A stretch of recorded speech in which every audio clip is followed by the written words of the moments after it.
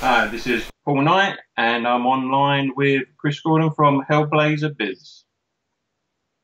Good morning, good afternoon, good evening and good night viewers wherever you are in the world right now. You're tuned into Hellblazer Biz with your host as always, Chris Gordon. That's me.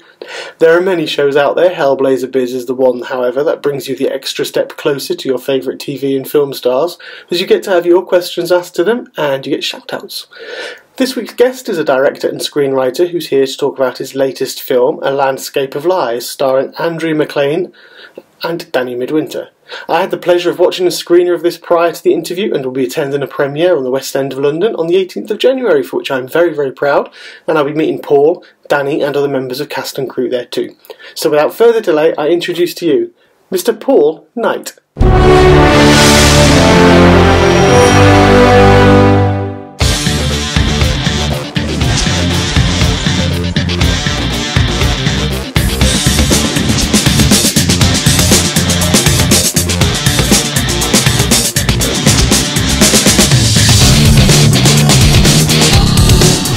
I have the honour and the delight of the company of Paul Knight today, of Knight Productions, and the producer and director of, and writer of A Landscape of Lies, which is an award-winning film coming out very soon. So, hello Paul, again. Hello Chris. Great, I'm really honoured and proud that you're on and you wanted to join me. I know we've been conversing quite a while to get this set up, so I really appreciate it. We finally managed to get it tagged down. So yeah, no, thank you. It's at the toilet bowl now. It is, yeah. Anyway, so yeah, as I said, I appreciate you coming on. Talk about Landscape of Lies, which I actually had the pleasure of watching yesterday, and watching the screener of it, and I really enjoyed it. It was nice. I'll say nice. It was nice. It was just the vibe. To watch the same film. Yeah, to watch before bed. When I say it's a good film, not a nice. I wouldn't say it's a nice film because of the content in there. Yeah. But it was a good film to watch, and and it's a very well acted and well rounded film. To be honest, so I was pretty impressed with it. So I'm quite more than happy now to be speaking to you about that film. Everyone else see you're about one of 5 people that have seen it, so you know. All right, I'm very honoured. I feel definitely feel honoured there. And I can't wait for more people to watch it. To be honest, because it's a cracking film. It's a great film. So, starting right back to the beginning, then, Paul. How did you get into creating films and writing films? This is a long story. I always scare people off when I go back to this. Before I got into films, what's the easiest way to say it? I ran in a certain circle, had certain stories and escapades and things that people write best-selling books about. And then when I put all that aside me, I was bringing out my first book back in 2007, Coding of a Concrete Animal. And this was back in the days of MySpace, so this takes you back years. And I got talking to another writer, similar background to me, just different neck of the woods. He too was writing a book about his escapades. And that's how we got talking. And he always said, I'm turning my book into a film, I'm turning my book into a film. So every time I saw him or spoke to him, it was like, oh, where's your film coming? You know, I find it fascinating. Got no interest in making film, but I find it interesting you're going to make a film. And he said, and every time it was a horror story. Some producer had ripped him off, someone else had done this, someone had promised something. 2 years this went on, and then it was at the book launch of his second book that I attended, and I said, how's your film? And he went, and he told me one more sob story, and I said, right, that's it. The book launch was on a Thursday, and by Monday I had written my first script, and we said, we're going to go film it. We're going to prove to you don't need money, you don't need this, we're just going to go off and do it. And that's what we did. So, and then it was after that, I mean, because I was in my 40s, so no training, no nothing. So any mistake you could make, we made it. I mean, it was terrible, absolutely terrible. But it gave me the bug, and I thought, I enjoy this. And that's how I got into it. That's a pretty cool story. It's very different to what you normally what you normally hear. To be fair, and it's good. It's good that you actually tried something out as well, and you know it sort of steered you in that direction. And I guess it's very similar to what I'm doing now, because I didn't think I'd ever be interviewing. I didn't think I'd ever enjoy it. I just started doing it one day because I was bored on Twitter, and I couldn't say, I couldn't write 140 characters. Yeah. So I just started talking on the podcast, and that's how it goes. And it sort of it spun off as well. So it's nice to hear that. You just did that because you're helping a friend out as well. Just say, right, let's go and do this, sod it. And you're and you're right. You don't need big budgets. You really don't to make a decent film.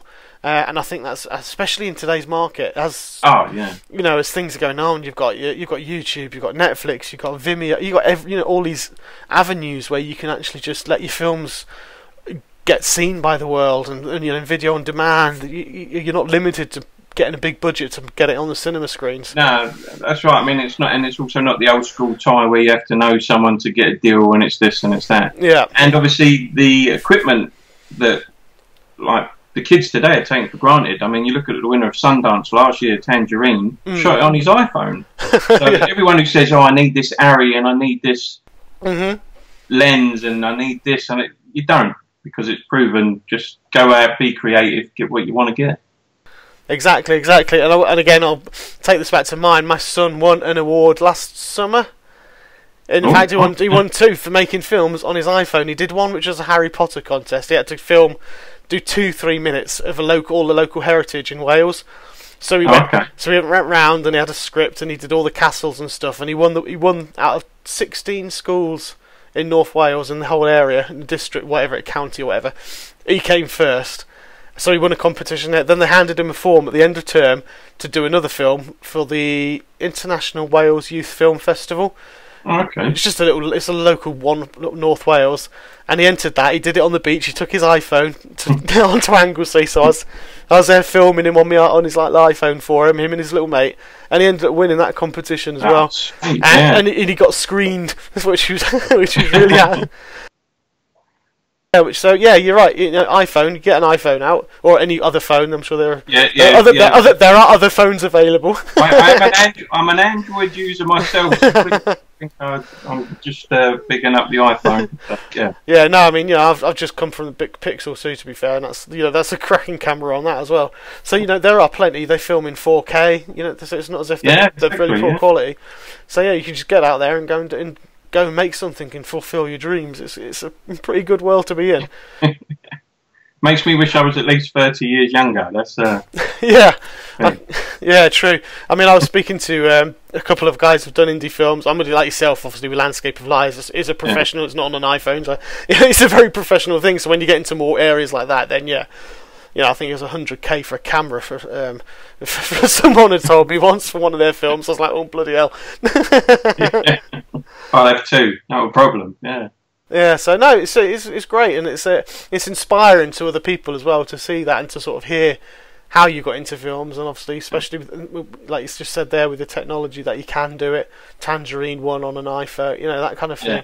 It's phenomenal, and it's a great world to be in this sort of industry now. But it is a hard one, and like you said, your friend had got turned down, and you've been let down, and I've experienced a little bit of it myself with some of the things that I've tried to get into in the acting world, that things just don't happen, or people just suddenly turn like that, and you're like, okay, and you have to change it, and it's to get to where you've got to. It's not your 9th film. You've had 9 films. You've written about 9 films. I know this one's been going for a while. This is 2011. Obviously, we originally filmed Landscape. June the 1st, 2011. So that's taken a good time to come through. It's a journey and a half. Yeah. Yeah. But like you say, I mean, it's worth it. Look, you just done the Out to the Cannes Festival, and you came away with 4 awards for Best Director, Actor, Actress, and Best Supporting Actor as well. So that is bloody impressive.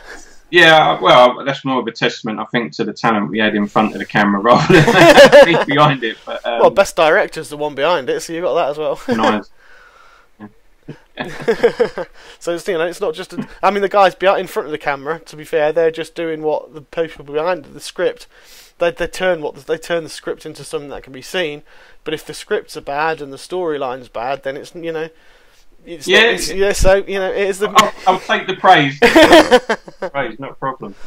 Exactly. See, you should take it when it comes. But yeah, it's a mix of everything, I think, and it has to be the right sort of writing, the right, everything comes together. And Lance, from what I saw last night, it did. It was a cracking film. And I won't spoil it for anyone because I was about to say something there. What happened? And I was like, no, I can't. Let's talk about it. Because we're two guys in a pub. Let's go for it. But it was a great film. There were some surprises in there for me. Definitely, and it was good to see some familiar faces, as I said, which I'll talk about after as well. So, did acting? Going right back to that original question again, of getting into creating films, was there no express to go in front of the camera yourself? I know you have done a couple of times, but I mean, the first film, obviously, we made it literally with the pennies in our pocket. We had no benefactor. It was literally, we pulled it out, and whatever was in our hand that day, that's how much determined we could film that day. Yeah. So you had to be in front of the camera as well as behind the camera and do 15 jobs. Otherwise, it was never going to get done.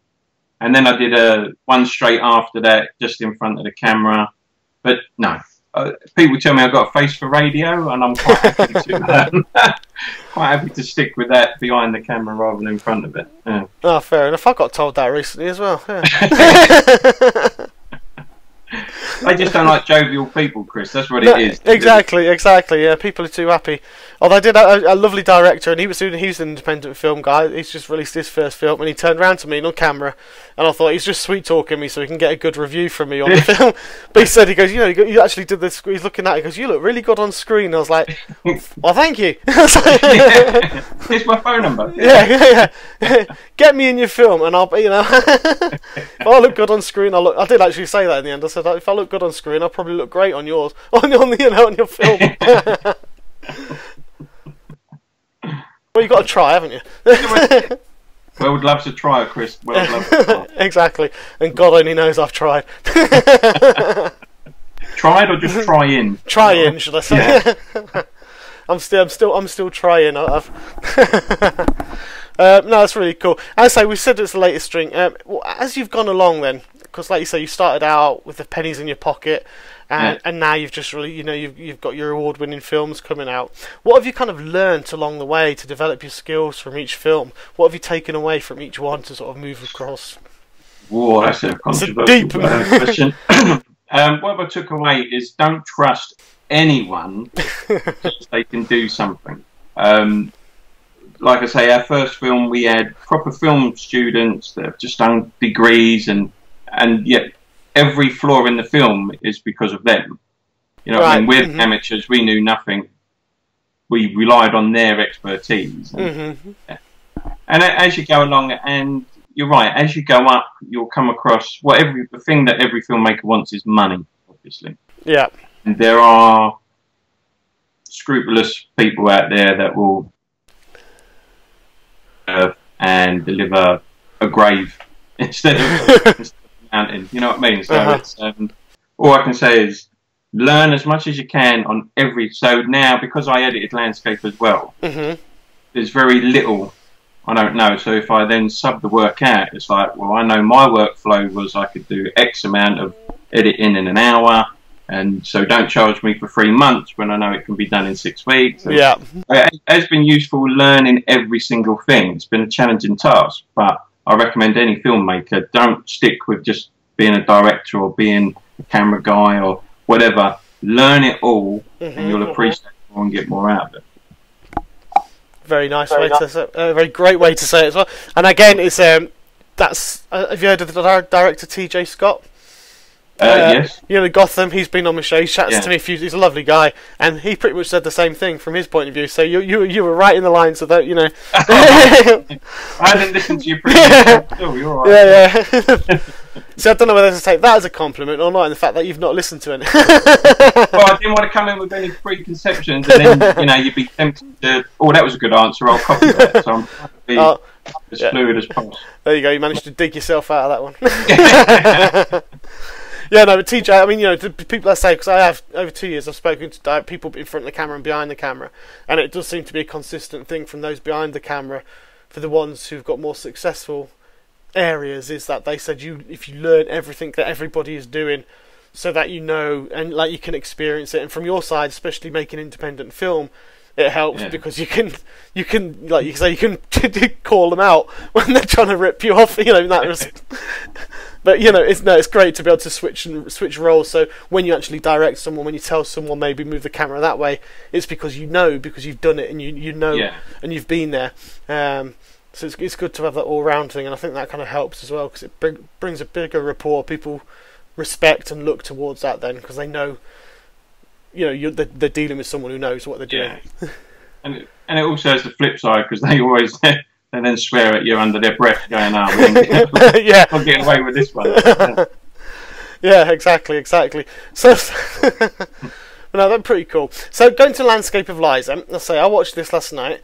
I'm going to let you, obviously, out of the Cannes Festival by Best Director, you got the Best Actor, Best Actress, and Best Supporting Actor, which is fantastic.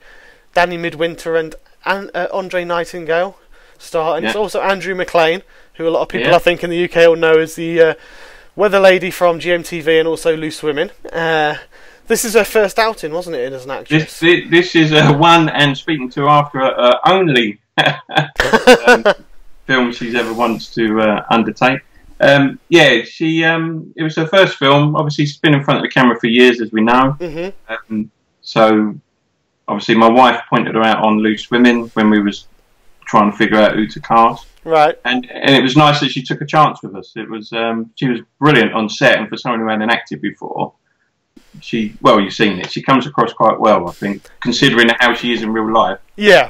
I think the portrayal of the character was brilliant. It was, definitely, and I think that was one of the highlights for me, because people who do know Andrew, you know, obviously, as I say, from Loose Women, happy, jovial, you know, joking. And on the film, again, well, there are no spoilers or anything, but the character, she's a psychologist on the character, so again, just that very role is totally different. And she did, you know, it's like I wouldn't have known it was her first time either, because, you know, she fitted, she sort of, what's the word? Slipped into the role, I'd say, very, very easily, and was very convincing as she came across. And you know, I mean, as was everybody. I mean, that again, the opening scene with Danny Midwinter, I was like, Jesus Christ! I was like, it was, it was just like, okay, so this is how I wasn't sure what the film was going to be about. So, and then that opening scene, I was like, all right, okay, let's just set my expectations about where we're going to go with this. It's pretty cool. Excuse me. Sorry. And well, I don't mind you muting it out of me. Well, yeah, that's true. So yeah, obviously, you know, that kind of film where it is. So, without obviously spoilers, can you tell us more about explain to the audience what Landscape of Lies is about? Oh, I think over the years we've tailored it so much that you could pick one route. It's just basically what's the best way to do it? Something has happened to collide four separate lives, if you like, and it's just the way all lives are connected, and in very subtle ways. I mean, obviously you've watched it. There's certain things we don't hit the audience over the head with a sledgehammer. It's there, and if you miss it, watch it again. But we're not going to make a big thing about it. And obviously we cover a lot of areas with obviously the soldier with PTSD.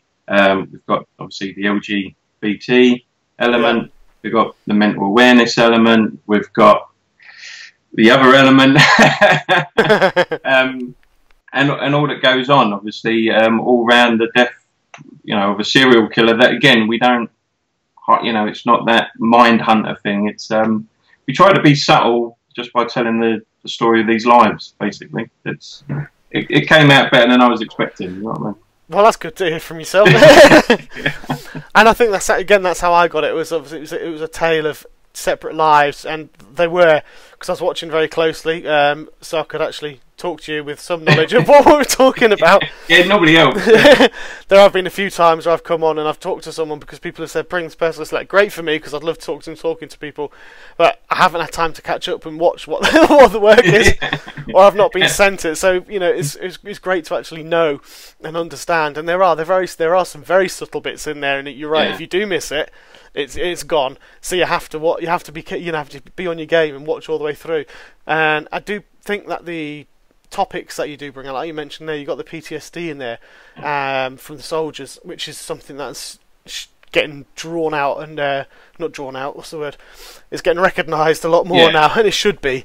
And same with mental awareness and areas in there that because people might look okay on the outside, but they could be battling anything on the inside and from everything. And there's a lot of that out there, and I think it's good that the film actually recognises and highlights and illustrates that there are people out there, and just because you look okay or you act okay during the day doesn't mean that someone can not be crumbling inside and be reaching out for help. Yeah, and I mean, obviously, and these are subjects, like I was saying, we did in 2011. I know they're all in now, and they're the in keywords, and people are trying to tick a box. Obviously, we done it. They just go share the problems were still there, and these issues were all still there all these years ago. It's just obviously, so we think our film might be a little bit ahead of its time. That's probably how I'll put it. Well, it's like say, it's back in 2011. They weren't being banded around, and there just seems to be I'll get killed for what I'm about to say, a lot of bandwagons that people seem to jump on. But I guess it's all in a good thing, because it does everyone gets on it and people's attention gets drawn to it, and people come out and say stuff, and things like that should be brought out, especially with the mental awareness. Now we have mental awareness weeks and things that weren't there in 2011. So Landscape of Lies, more like Back to the Future type. It's a time machine. Like Simpsons predicting the future. You know what I mean? Oh God, yeah! Don't go into that. Was it 3 times they've done that now? Well, I thought when I watched the little clip, I think they've done actually 27. 27 is 27 times they've come up with saying, and a year or even 10 years later it's happened. So yeah, that is shocking. It was there's the call because of the Trump one, wasn't it? Because they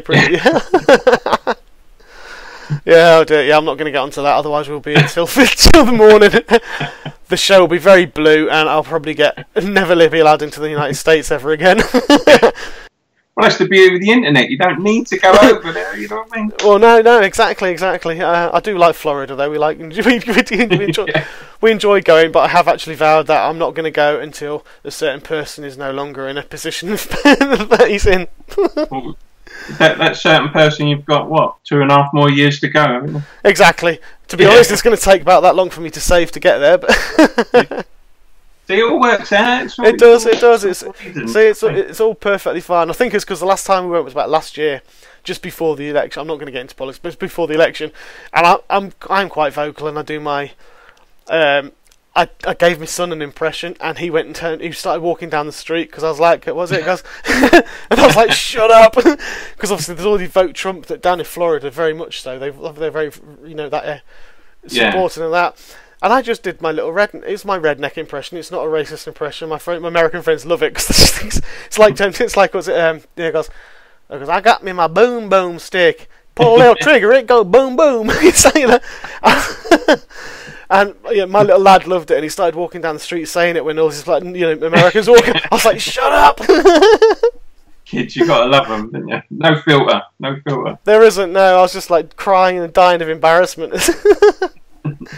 But it's once that's happened, we'll go back.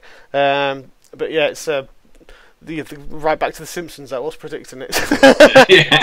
So I told you I'll be here all night. I think there is an episode where you are in Florida in the Simpsons, so they know you're going back. See, I'm pretty much in a lot of episodes though, because all you got to do is look at the comic book guy, and that's me. I pretty much look like him as well. I just need to do stuff. In fact, I was going to go to another Comic Con, the next Comic Con, as comic book guy. Worst comparison ever. Oh God! So yeah, again going back to the landscape of lies, which is what we're all about here. Sorry, this is where my show goes. This is what I get distracted, and it used to be called Ramblings of a Hellblazer purely because we used to just get into loads of different conversations and ramble on and on. So Dan, I mean, how did you get someone like Danny Midwinter yourself? I say because he's got a nice extensive. You've gone into how you saw Andrea on Loose Women and were like, we'll approach her. How do you go about approaching people like this? To be fair, where we laugh about it now, but when his name came up, I didn't want him.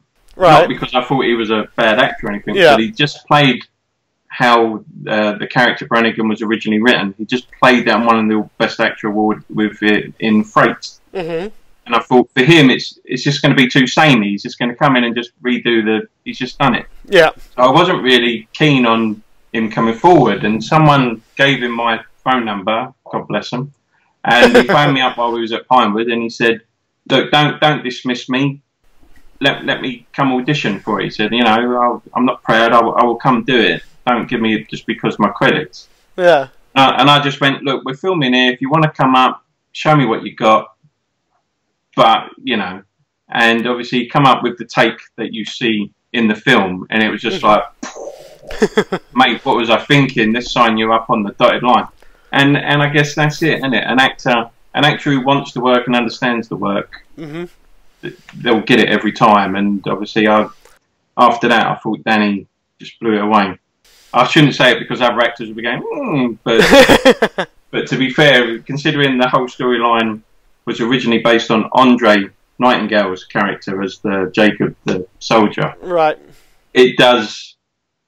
Danny's character does kind of now dominate the thread, but probably because he stands out so much. That's what it is. Yeah, I think probably because it does. Yeah. It's very sort of does come. I mean, you can get the Andre's character does come through, and you do follow that storyline quite strong. Yeah. But yeah, like I say, I think Danny is just.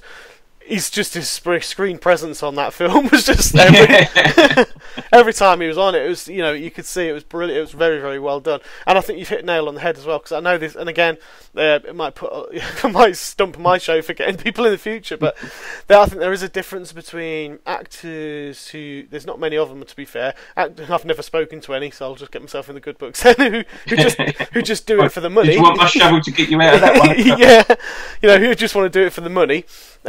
And so likewise, to be fair, everyone I've spoken to, they're not, but I think there are a minority out there who do, and I think that shows very much so in the quality of something compared to those who really do love the craft, and they study the craft, they love the craft, and they love what they do, and they love the way they interact with things and with the cast and the crew. I mean, there are other shows out, the Lethal Weapon show, Lucifer. I mean, I've had the joy of speaking to those guys, and they love what they do as well, and you can see that in the final product. So hearing that Danny loved it, you can tell that, because that just seems to come through. That not just Danny, also Andrew, everybody in that cast seem to really love what they do for a living, and it comes right through the screen with that stuff. I know, because I think it helps that when someone brings their A game, everyone brings their A game. You know what I mean? Because no one wants to be left behind, and I think it just pushes each other.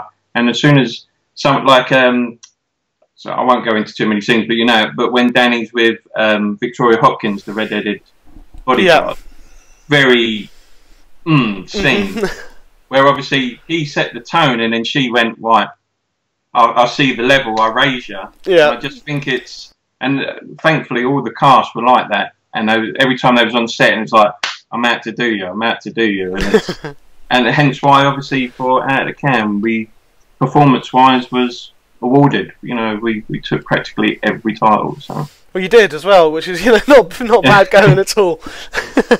Well, when you think Andrea beat Karen Gillan for Best Actress on that festival, did she? She beat Karen Gillan on that. Yeah. Bloody hell. So, and I have spoken to her and Andrea since, but I did ask the judges, look, I'm not knocking my actress. She did a great job. But it's Karen Gillan, she's got Jumanji coming out, and Doctor Who, and Guardians of the Galaxy. And they said, to be fair, in the film that was submitted, Bound for Greatness. Yeah. She played a very similar role that she's known for. Right. And therefore, when you compare, obviously, Andrea's character, Mm-hmm. there was so much difference. They Yeah. said, performance-wise, we felt in this instant Andrea out-acted her. So, a debut actress doing beating out someone like Karen Gillan is, amazing. That is fantastic. And yeah, I mean, yeah, that is awesome. I mean, I just saw a Jumanji this Christmas as well, and Yeah. I kept getting slapped by my missus for the fact that a drool was coming out every time Karen was on screen. Yeah, well, Jack Black has that effect on people. He does, yeah, it's very true. Well, he played the woman so well. Yeah, no, so, you know, I mean, that is an astounding feat, and, you know, full congrats to you guys, and to Andrea especially, for being able to do that. And I'll just vouch what I said earlier, is that you can tell the difference between the character Andrea plays and what she's like in normal life. For her first role to do, it's just phenomenal to see the change in her, and because you barely recognise her, you know, you do barely recognise her because you're thinking that's not Andrea McClean, because you know, it can't be, you know, because she was that good in it. So yeah, it's and that's a hell of an accolade. I didn't realise she beat Karen Gillan on that. Yeah, So. yeah. So that was, you know, that was an extra achievement, but it was good. Brilliant. I'm hoping to get Karen on my show one day. Yeah, don't bring it up. Yeah. Just in case she's ever on Loose Women, you know. Yeah, exactly. Yeah, by the way, Karen, yeah, I heard you lost out. There goes the hang up the phone straight away. How to end a short-lived career. And never work in the business again, Chris. That's how to do it.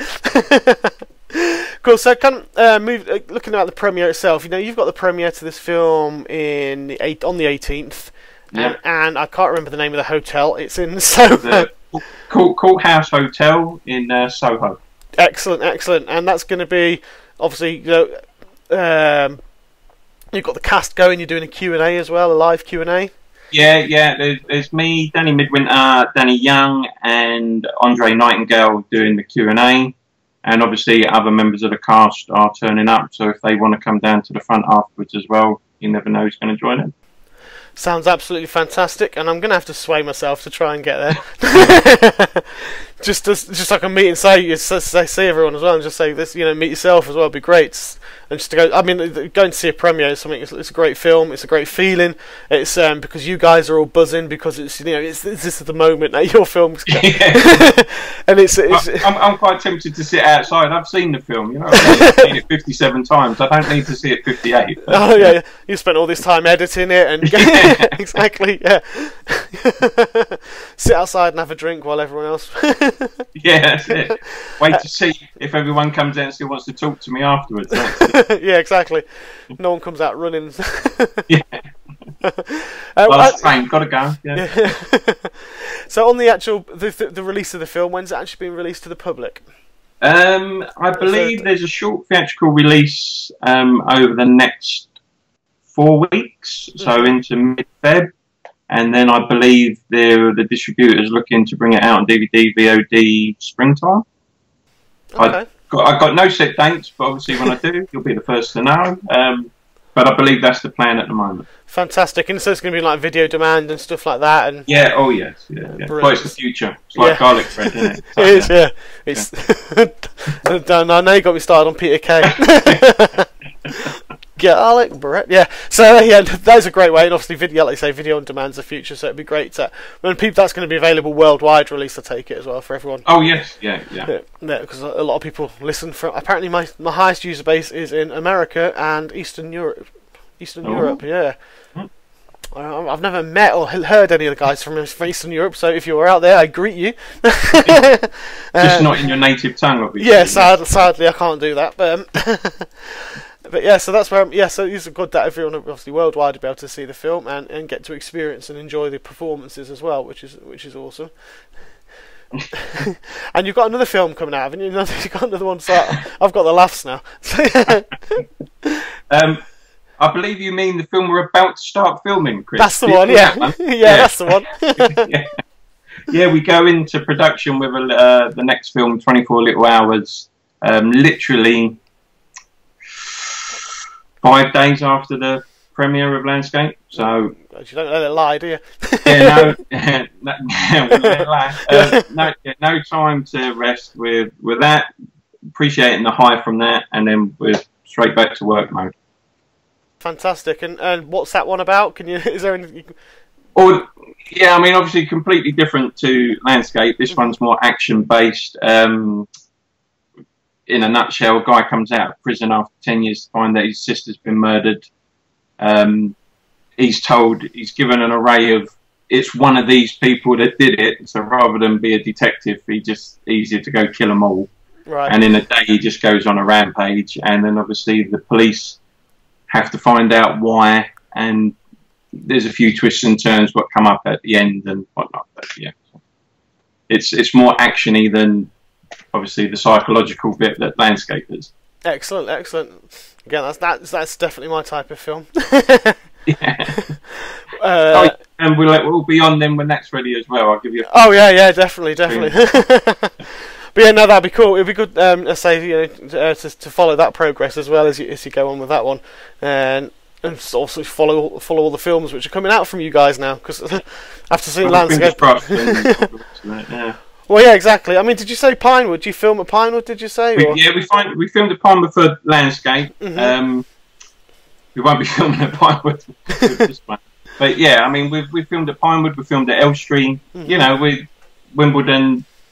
If you can get in there, do it. I mean, it's just the feeling you get, especially in Pinewood when you go through the opening thing. Yeah. It's just like, wow, 007 soundstage.